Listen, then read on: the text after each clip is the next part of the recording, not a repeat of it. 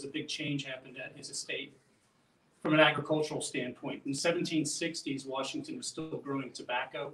That was his cash crop. It's really the crop that made Virginia wealthy. But the land here was very exhausted from the growth of tobacco. It's very hard on the soil, sucks a lot of nutrients out of it. So what Washington realized was if he continues in tobacco, he's going to be into debt. So he made a big change in 1766 and converted his farms from growing tobacco to growing cereal grains, with the most important one being wheat. And he knew with wheat, he could manufacture that into flour and export it to a variety of areas in the Caribbean, South America, and even back to Europe.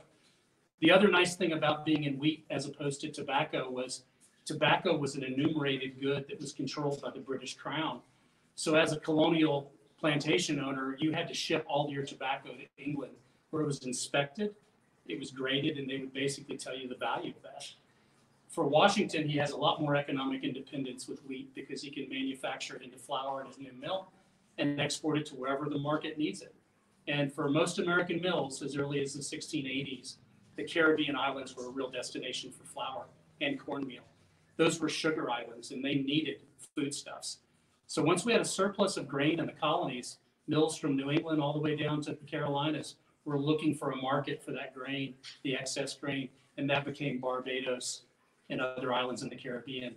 Washington grows up with this knowledge. He took a trip to Barbados as a teenager. He understood the markets there.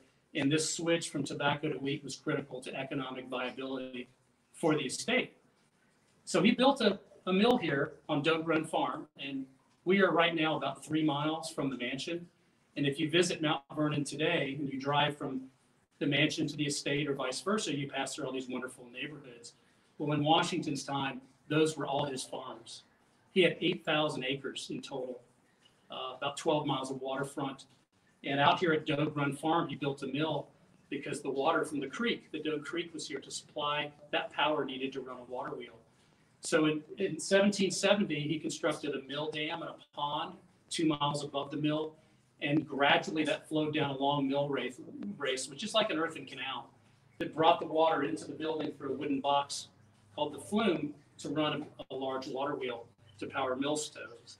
And Washington's mill that we've reconstructed here is set up just like his mill was in the 18th century, with an inside water wheel and 2 sets of millstones. And one of the sets we have open today, since we haven't been running.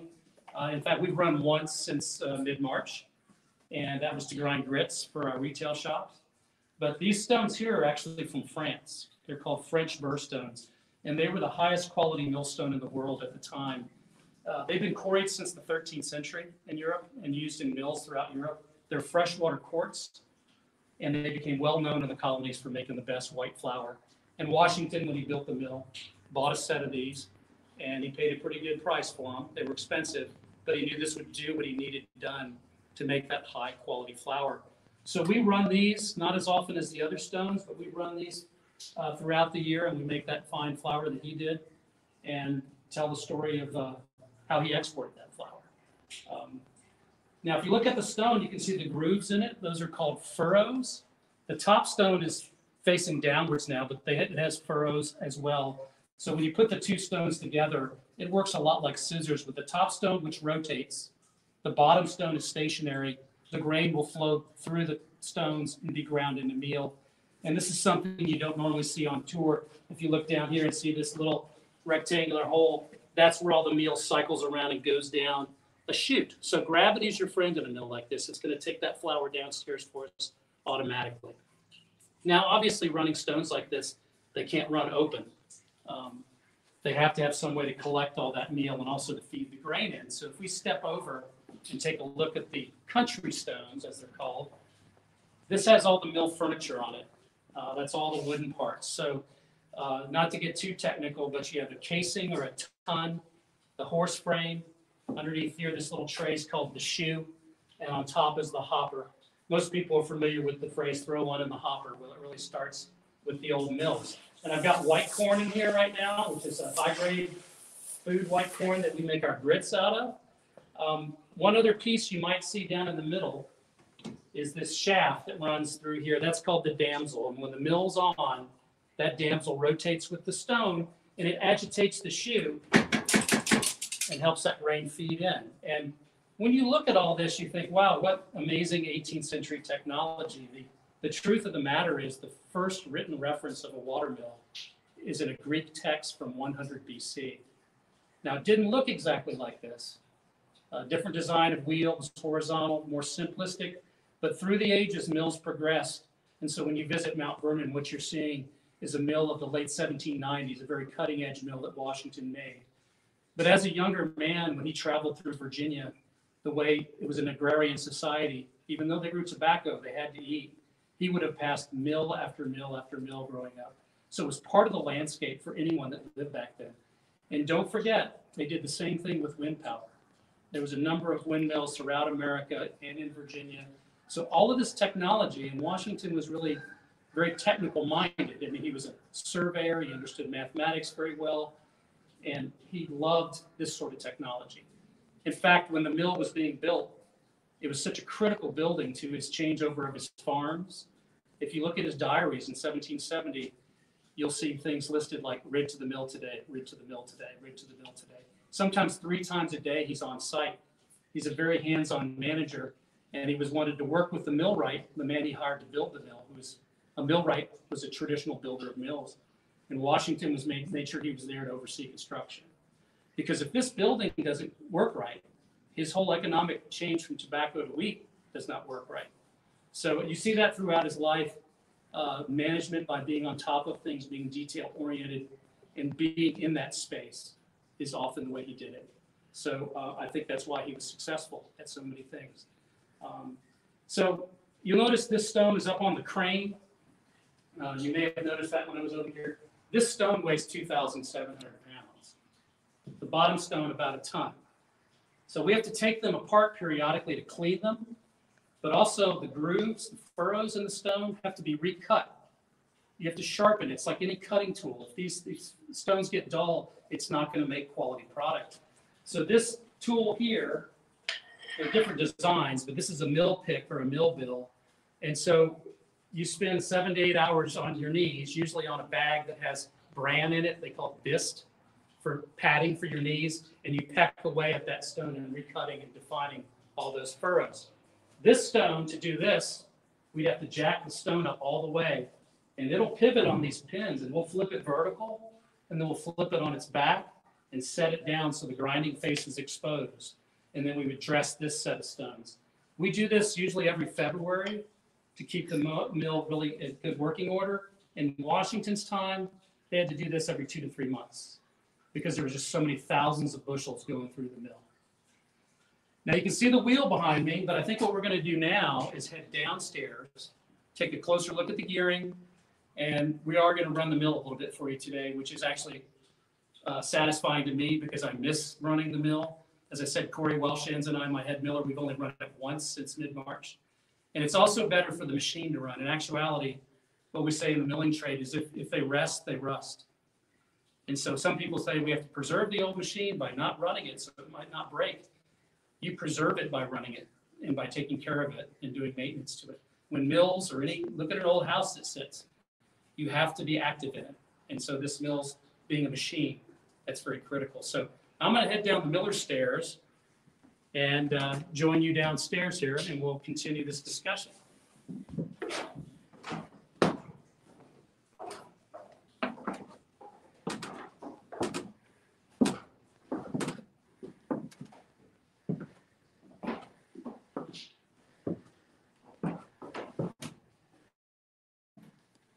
Hope you all can see me, hear me okay. We are in this old stone building. So I wanted to mention if we get a little video glitch or anything, that might happen. These walls are 2.5 feet thick. We're a unique 18th century mill that has Wi-Fi. So because we do a lot of filming in here, et cetera. So you can see the gears back here behind me. And these are reconstruction, but these are all built 18th century accuracy. So I like to say if Washington walked in here, he would recognize his mill. I'm going to step back in here and tell you a little bit about the gears because on tour you don't often get some of these details. So let me just climb back here.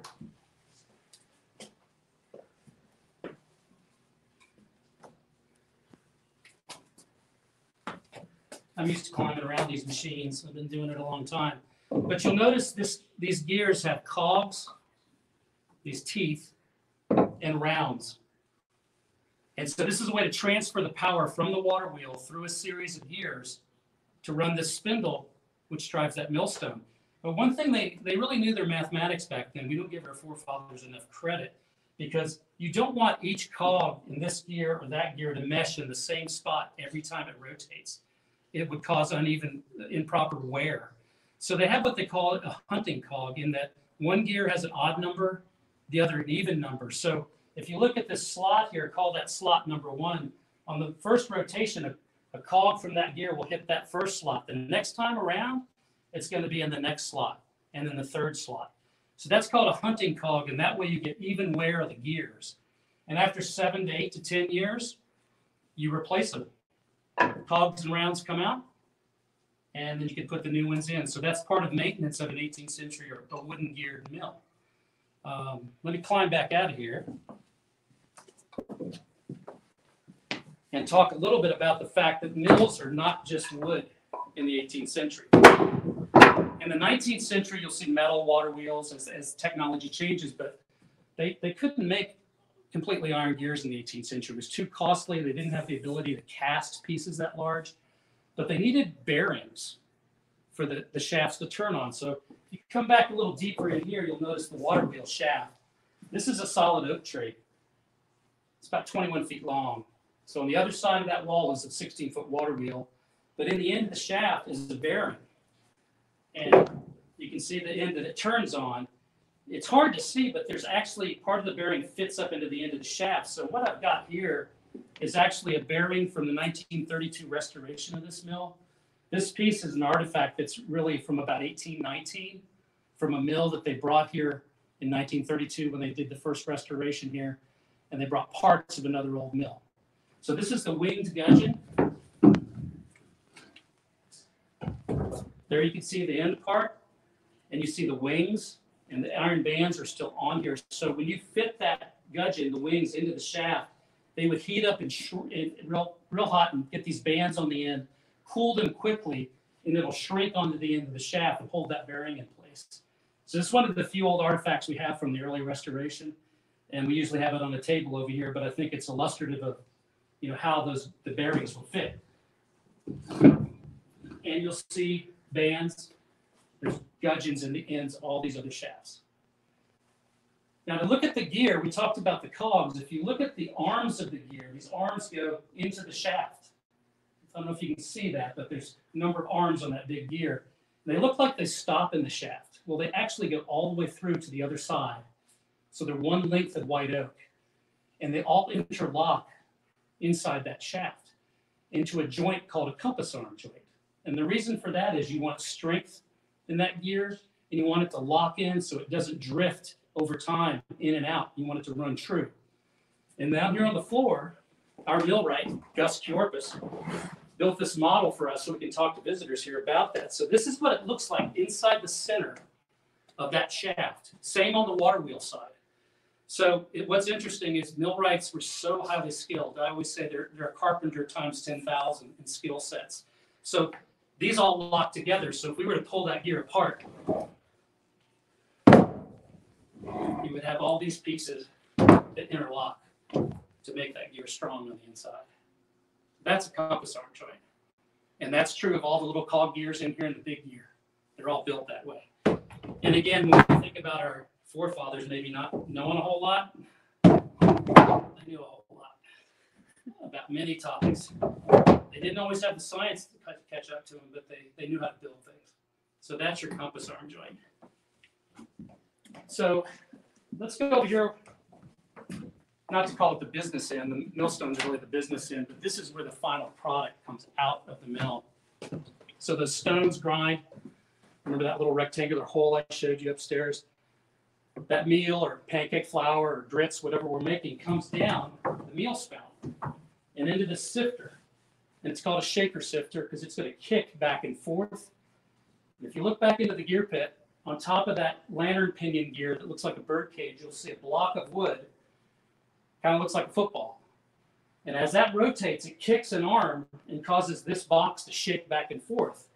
sifting the meal. But to get the sifting done, you have screens that we insert. Now, people say when they're on tour, would they have screens like that? Well, they didn't have galvanized screen back then. But we make food product here. We have to follow certain regulations. What they would have had is a wire mesh or cloth called bolting silk that it would sift. So this one here I have, because if you'll notice, there's a certain size mesh here, and then it gets wider in this section. This is how we make the grits. If you love our grits, that's how that's done. So this will fit in the box. Meal will drop through the first screen, grits through the second because they're coarser. And then you have one here that's all one sieve size. So all the other products run on that. Now, we are selling products right now, which is great for our Mount Vernon online store. And this is our grits here. And these are made right here in the mill on these millstones, high quality food grade grain from a farm in Virginia. And, you know, as it says on the back, stone ground by water power. So please check out the retail store. I think everything's in stock, including pancake flour and different meals. So, you know, if you need something at home to help with all the meals we're having to make in the current situation, get some of our product right there. Now, this screen will fit right up in the shaker. So it just pops in usually easily. There it goes. Now, a couple things about the controls here on the mill. You'll notice this peg here with this leather strap. This is called a crook string. Where did that originate? I don't know. But that allows me to tighten the shoe up top, which is just below the hopper, so I can raise or lower the shoe and increase or decrease the amount of grain feeding into the stone. There's a long lever. You can see the end of it here. Maybe if we can step around here for a minute, you'll see this end here. This allows me to raise or lower the top stone. Because if you can imagine the top stone rotating over the bottom one, I need to adjust the gap between them depending on if I'm making a very fine product or a medium product or grits. So the top stone's adjustable with this compound lever. So it's the way it's designed with the compound lever principle. That's a 1,500-pound stone. I can move like that. And therefore, I can set the gap for whatever product we're making and control the quality. And the way the millers do that is by feel. You know, those of us who run the mill have been at it a while. You can tell when you're in the right spot for each of our products. Now, the thing is, it changes week to week, season to season, because this is a wooden machine. I don't have a mark up here on the beam that says that's where grits I set, that's where flour I set. It can be different depending on humidity, weather conditions, time of year. So you have to really learn your machine. And that's actually, for a miller, one of the unique and interesting things about running these old machines. You have to get in tune with it. And then on the other side, there's a large stick, which it's called a control shut, that allows me to open and close the water flow of the mill. So basically, you have to control feed, speed, and gap. And if you can calibrate all those, you're going to make good product. Now, I thought we'd walk back here briefly and take a look at this end of the gears. Look down the gear pit here. You can see the back of the cogs and how they're pegged in. So everything that's been done in here is 18th century accurate. Mount Vernon prides itself on its reconstructions. And not only that, on its care of the mansion and the other buildings that are original. Quality restoration, quality care is what we're all about. And, you know, as we're in this time right now of hardship, if you're able to help Mount Vernon, we have a lot of maintenance that's ongoing and of course, taking care of things that need to be done. So we'd appreciate if you're able to donate to Mount Vernon in any way you can at this time. Now, the muscle for all of this is a large water wheel. So again, water mills were just prevalent in Washington's time and throughout the colonial period and later. So this is our 16-foot water wheel. It generates 18 horsepower, which doesn't seem like a lot, but when that momentum of that wheel gets going, it can drive both stones at one time. And it also has other machinery on the upper floors that we use in processing flour and sifting flour. So it's quite amazing the amount of power one wheel can generate. And if you've ever been in your own kitchen and ground by hand, imagine through the centuries before water mills and windmills came on, people had to grind in the villages just enough to feed that village. This mill can produce in a day anywhere, running 10, 12 hours a day, 4,000 to 6,000 pounds product. So for Washington, this mill really does two things. It makes export flour, that's the cash into the business. But these stones over here, the country stones, crown everything else, and that fed the plantation. He would also grind for other local farmers. So if you live locally, you brought your corn here. By law, Washington's mill or any mill had to grind that for you. And what they would do is keep 1/6 or 1/8 of the weight of the grain as payment. So it was called toll milling or custom milling. And they would grind it to whatever fineness you wanted. You would pick it up and take it home. So this mill has so many functions, but it was a vital, vital part of the estate. And for Washington, it really exemplifies a very wise business decision, because had he remained in tobacco, his economic situation would have been very, very hard. So that's one thing. If you study him, you see that forward thinking. And he's looking down the road. He's not thinking about just next season. He's thinking several years out. And the gristmill served him well for many years. He had 3 paid millers that worked here for a period of years for him, and also an enslaved miller named Ben that worked here for a number of years. And he's even referenced in a letter that Washington writes that Ben knows the milling business very well. So it takes skill to do this. A lot of the trades at Mount Vernon, we replicate in the Historic Trades Department. We've got a lot of talented people that can do everything from milling, distilling, to textiles, to cooking. And we hope when you all can come back, we can get back into some of those discussions and show you what was happening on the estate back in his time. What I thought I'd do is run outside, because I have to open up a water gate outside the head gate. Let some water through to get a little noisy in here. And I'll just run the mill for a couple minutes, minute and a half for you all, and then we can stop and talk, and hopefully you'll have some questions for me, and I'll be happy to answer those. So let me go ahead and get the water flow going.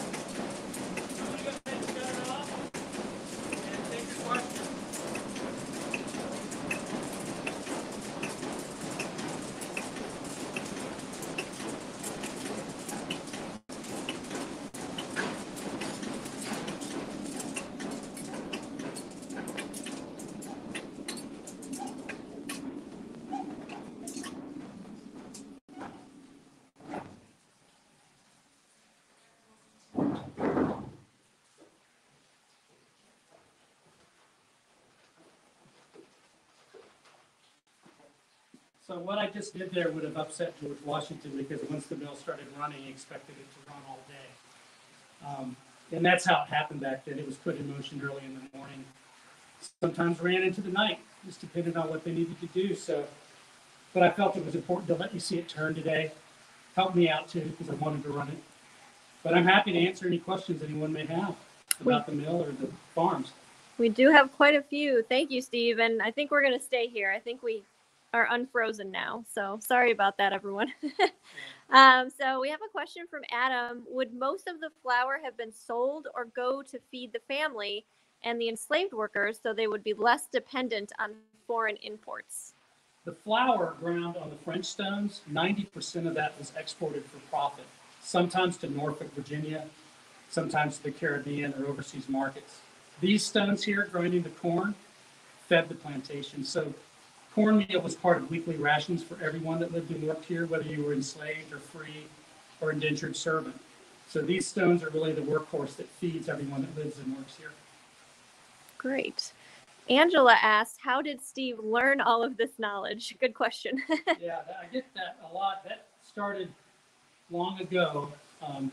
After I got out of college with a history degree, I was fortunate to get a job at a county park that had a mill. And the miller liked me. And one day he said, would you like to learn how to run this? And I said, yeah. And that was 3 mills and 25 years ago. So mills get in your blood. It's like a lot of things. People have passions. And I can't imagine not having a mill as part of my life. So I've been very fortunate to learn from other skilled people in an apprenticeship type of program.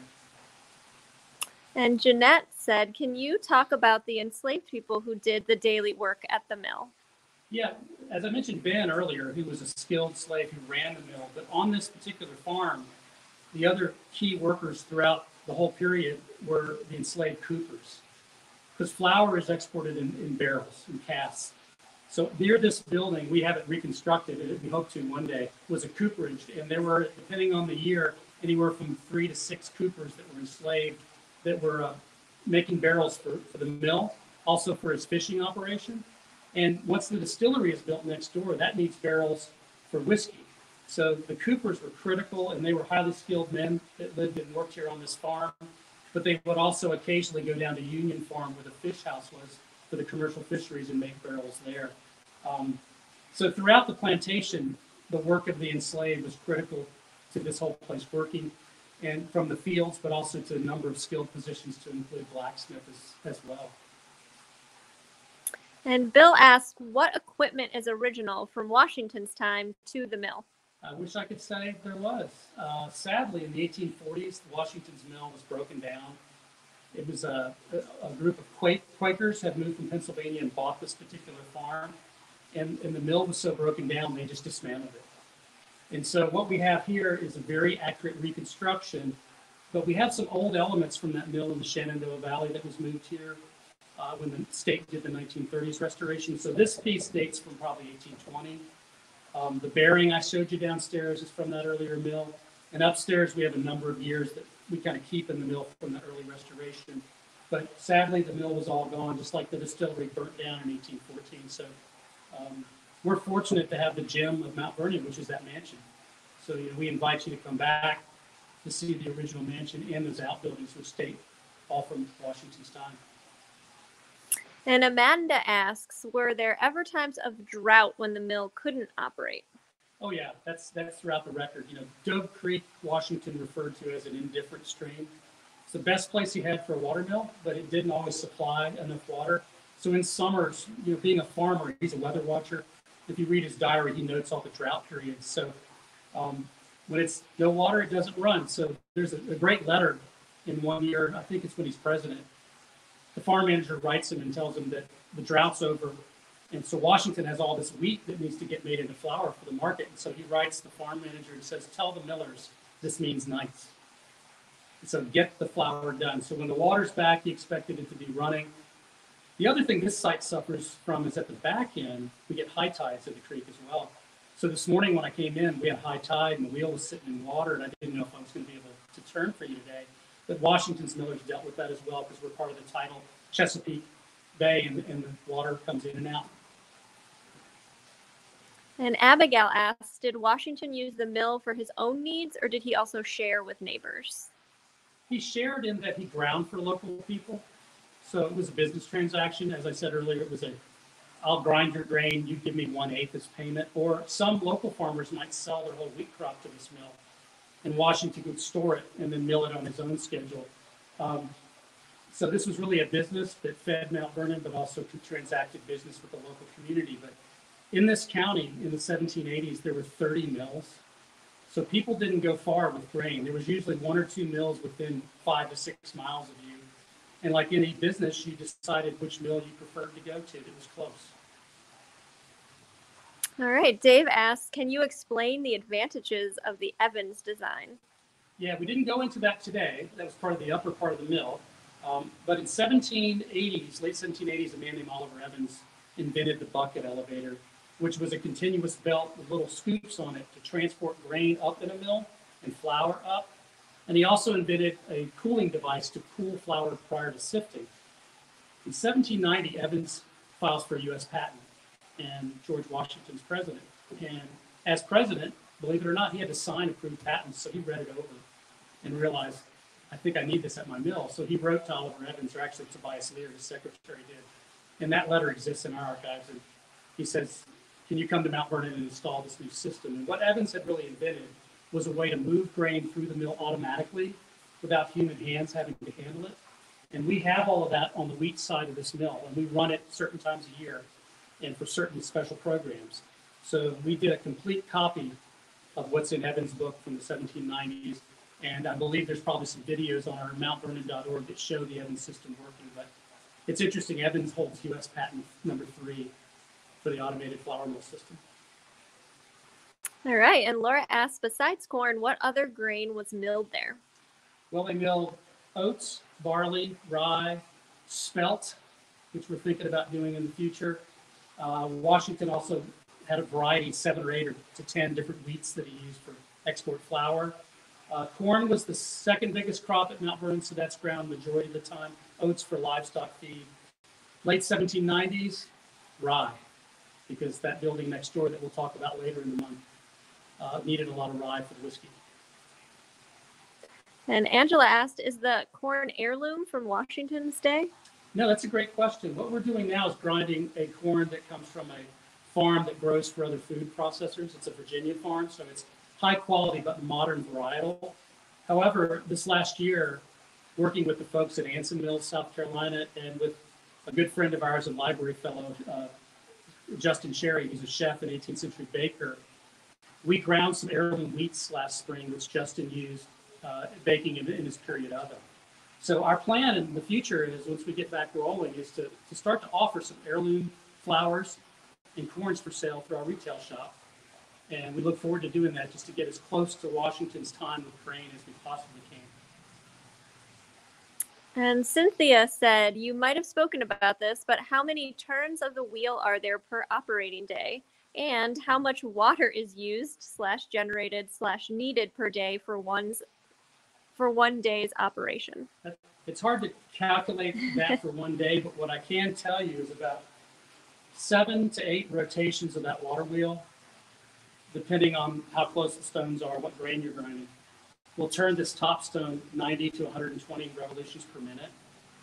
So without a large water source, the mill can't make it. So in Washington's day, that mill pond he had ended up being not sufficient. So at some point, I forget the date, he ends up creating a second dam and turning the Piney Branch, another creek here, into his mill race for extra water.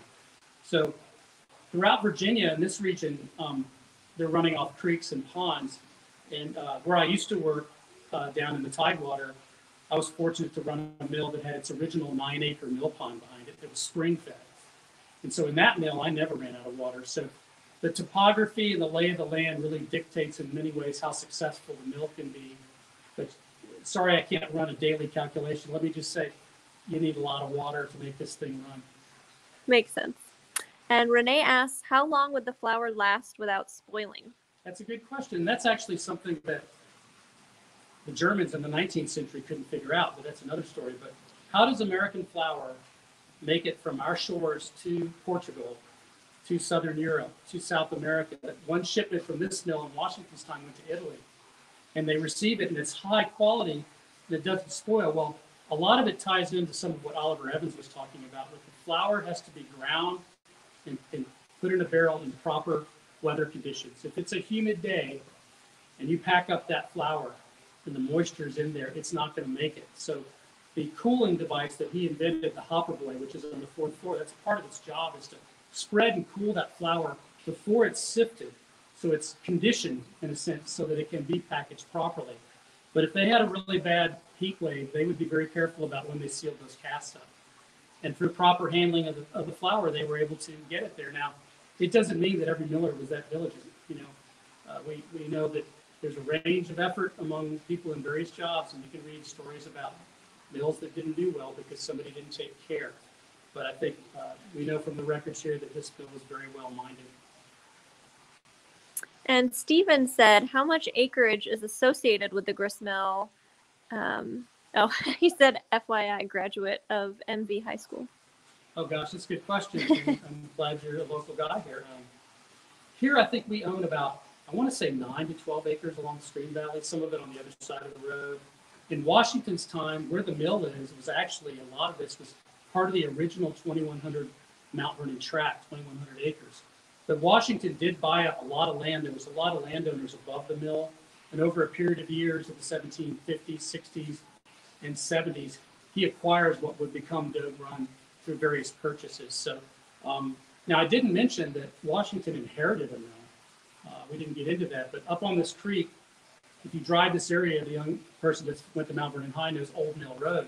That refers to the earlier Washington mill that probably had about 190 acres with it. It was up on the creek a little further that direction. And Dave asks, as the stones wear during grinding, is the fine stone flour getting added to the wheat flour? No, if you're doing your job right. Now, you can get a particle because a stone will sometimes chip. But really, when the mill's running, it's one of the things about setting the gap is you do not want those stones to get too tight. And it only happens when we're making a very fine product that you worry about that. But if they are rubbing, even though there's grain between them, you will smell, I like to use the analogy of a cap gun. If you've ever had a cap gun when you were a kid, that burnt smell will be evident right away. And that tells the miller to raise that stone with the lever a little bit to adjust the gap. Otherwise, you will get bits of stone in there. But if the miller's mindful of his work, it shouldn't happen unless you have something fracturing on the stone or chipping. Now, after we dress the stones with that pick, I learned a long time ago milling, it's a good idea to run 50 to 100 pounds of corn through that stone, take the stones apart, clean it all out, and that kind of conditions the stone. So if there's any particles or bits that your pick loosened up, you've taken care of that before you make product. But there's no doubt cases of that happens. It happened to me once on a trip in Germany. A German friend worked at a windmill, and we got in the car to take a trip, and he says, he made sandwiches for lunch. He says, be very careful. There's a new man at the windmill. And every so often you'd bite your sandwich, you'd feel a granular part of millstone. So, it can happen, but again, it's part of running your mill properly. You want to be very careful about that. David asked, what happened to the mill after Washington's death? Did it continue? His nephew, Lawrence Lewis, who married Nellie Custis, Martha's granddaughter, they inherited Doe Run Farm. And so they took over the milling and distilling businesses. And it ran for a few more years. And then the distillery burned in 1814. The mill carried on. But at some point, it becomes a broken down machine. So it lived on for a little longer. But really, a lot of things after Washington died, Mount Vernon was never the same property. It got divided in thirds. And the type of management Washington brought to it at his lifetime just wasn't there. So they lingered a little longer, but never as well as when Washington was alive. And we have a question, from a preschool. How did Washington keep track of his grain production and business transactions? That's a great question. Mm-hmm. Washington expected meticulous records to be kept at the mill by the farm manager. And so all the grain that came from each farm went into a ledger, and it noted how many bushels and what farm it came from. And then the miller had to keep track of all that too when it brought here. And then he had to know how much was produced of each product. And in the farm report that George Washington received, you can see mill reports, and it'll give all these details. And for the flour that was sent overseas, he wanted to know how many barrels of flour were ready to be shipped in the mill. And you can see that all that is still surviving today. So it's all about good record keeping. Excellent. We just have time for a couple more questions. Angela asked, was the building shell still there after it was gutted, or was the building destroyed as well? The building was destroyed. Actually, it was actually dismantled, and the parts, the stones, sold for other construction in the area. So we know of 2 houses and a barn that have original stone. They're gone now, sadly, but had original stone from the distillery in Gristmill in them. So it was really, they just sold it out and sold the parts. All right, and our last question from David, what are some of the sayings we have in our language today that originate from millers? Ooh, that's a good question. Yeah, well, I talked earlier about the millstone gap, and if you smell burning, you've all heard the phrase, keep your nose to the grindstone. So we don't know if that's where it originated, but your sense of smell tells you what's happening with the stones. The other one is grind to a halt. If you overfeed the grain into the stone, even though that wheel's got water coming over it, you could choke that stone and it'll stop, and you have all that pressure on the machinery. So, and actually in windmills, that's one way that in an emergency, they sometimes can stop the mill if you can't get, windmills have brakes. But if you can't get to the brake and something breaks down with the machinery, they can dump the shoe and overfeed the stone and choke it and stop the mill. So grind to a halt is another one. Rule of, the miller's thumb. Dusty Miller, which is, if you see Corey when we're grinding rye for whiskey, he looks like he's about 85 years old sometimes. But thank y'all, and again, we really appreciate y'all's support with these live streams. If you have the ability to help Mount Vernon during this time, we really hope you'll donate. And please check out the mill products online. They're high quality, and I think you'll enjoy them. And later in May, we're going to talk about a building that happens to be behind the mill, and with an update on some of the spirits that we're making there at George Washington's distillery. So I hope you'll tune back in. A lot of interesting things to talk about, what's been going on. So thanks for tuning in, and thanks to all of you for your support.